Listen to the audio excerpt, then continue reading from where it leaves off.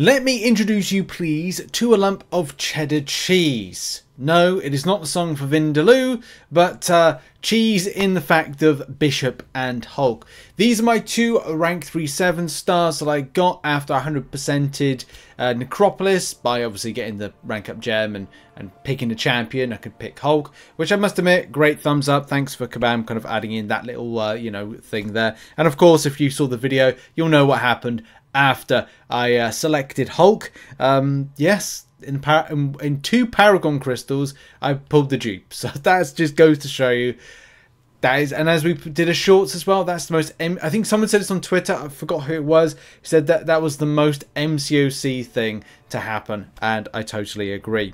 But yes, let's go into some like just quick details and kind of just show some gameplay of these two champions in action.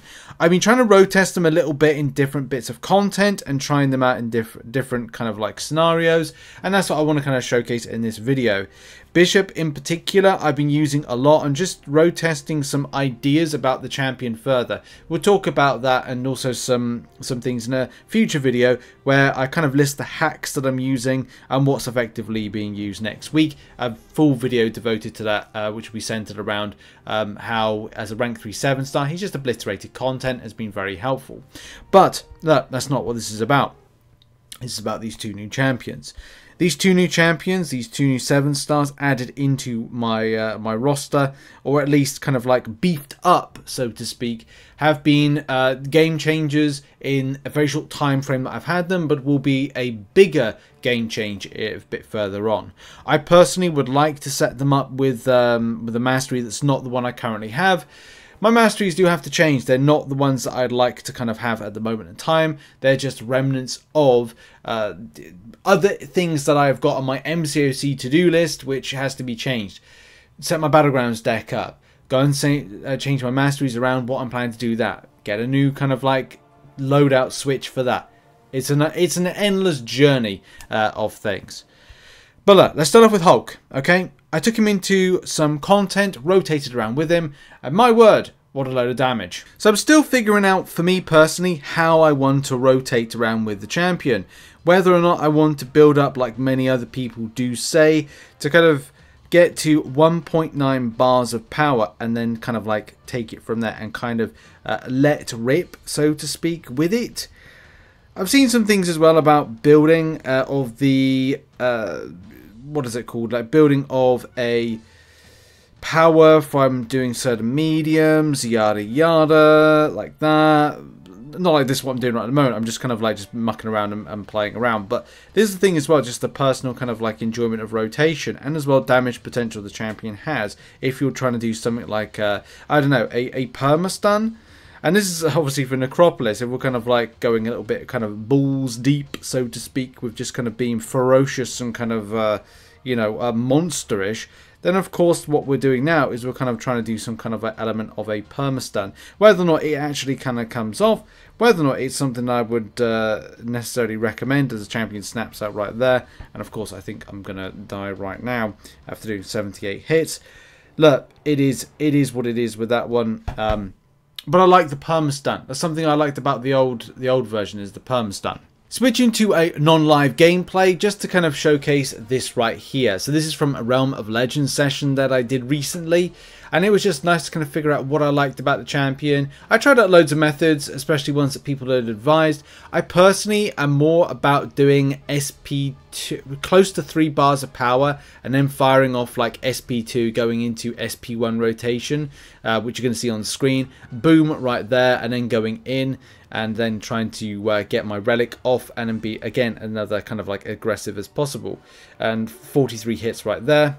Look, this is a Storm example where I'm smacking up Storm. Similar way as well. Similar amount of hits.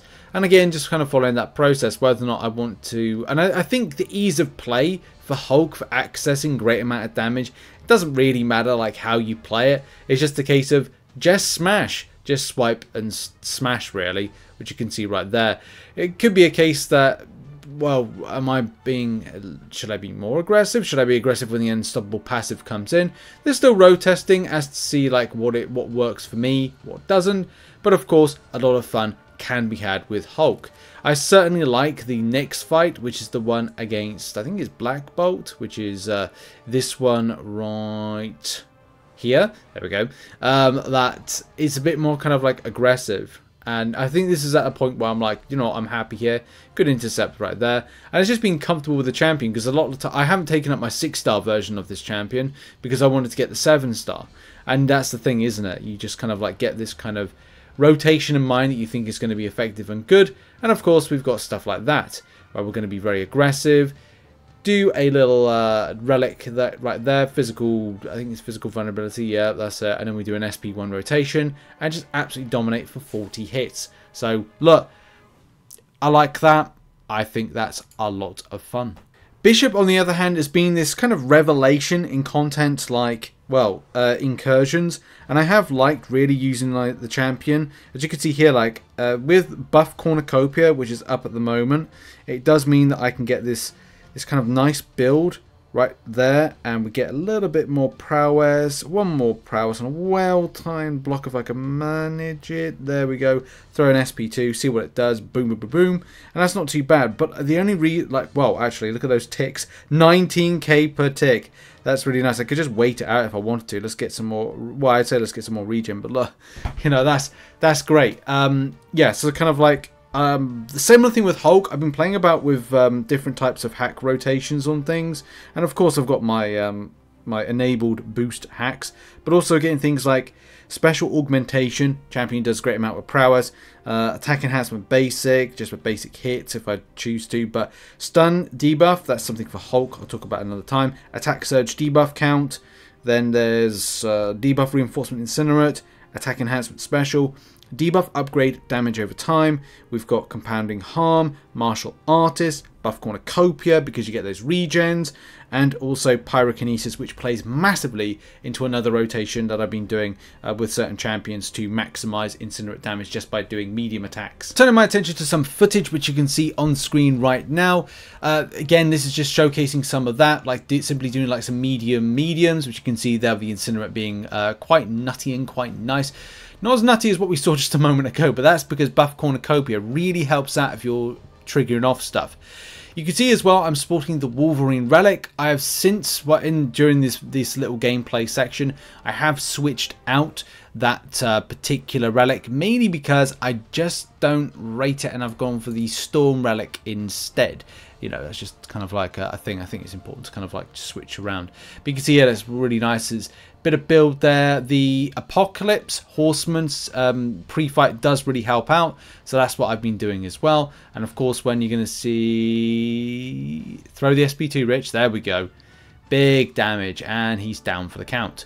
And this was getting me through to the higher zones, especially getting me into zone 15. This is on sector 5. Yes, people might say, well, it's a bit easy, Rich, for you to do this. Well, I had already been experimenting with King Groot in sector 6, and also experimenting with some stuff with Hulk, which didn't actually go as according to plan, but that's mainly because I wasn't properly thinking and I wasn't properly using my head with that. Of course, I take you to the block there, some damage I shouldn't really do, but yeah, just throw an SP2 and the job is done because it's sector 5 and I'm using a rank 3 7-star. This is the Wolverine relic, and I was trying to, this is the early experimentation phase, so this is non-suicide masteries. If I was looking to maximize some special damage, I would switch to suicide masteries, which we're going to see in this gameplay as well. This is really exciting for me to kind of like spend a bit of time to experiment and work around champions. On my main account, on the non-CCP server, I do not have suicide masteries, but I will do at some stage. It was interesting as well because like I just couldn't get my rotation around, which I've seen like loads of people use a specific synergy and they're able to maximize a lot of damage with the champion. So then I changed up to the Storm one there, and you can see like, well, that didn't go so well. I just got hit a bit, and it's just a case of like I've got to really kind of get in that level of kind of concentration and just like focus.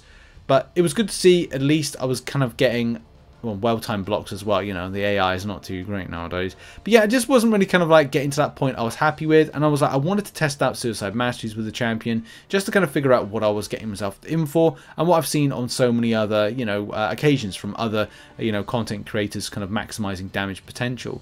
It's not going to be to the degree that I have seen, but still, this is the suicide masteries right now. And obviously the build-up's important. We've got the prowess of the synergy, help with, I think it's Storm and one other. Is it Hulk? No, Hulk, Wolverine, something like that, yeah. Yeah, I'm trying to like get this kind of like locked down to kind of like the right point and right time. And that's the thing, isn't it? Everything's a learning curve. Everything's like there. I think I get lucky as well with my crit. And you can see we're doing 11k damage. 4 hits in total. It's not too bad. That's an alright attempt. That's probably my best attempt. I do get hit there, which isn't good. But look, the enemy's down, and that's the main thing, isn't it? It's kind of like to do that. All of that was done in 44 seconds. It's a little bit longer than what I would have wanted, but as I said, you know, when you're kind of like trying to test out stuff, test the waters, it's important to see, like, you know, what is going to be the results. But in any case, that's really been it. I just wanted to like show a video of these two champions in action. As I said, exciting on the process of kind of like reacquainting myself with these champions, especially now that I have this 7-star Hulk. I can actually play the champion. And I'm looking forward to playing them out with incursions. You saw their potential, and I have a full video about Bishop in incursions at a later date, so look out for that. Thank you very much for watching this video, and check out some other content located on the screen. I'll see you all soon. Much love and goodbye.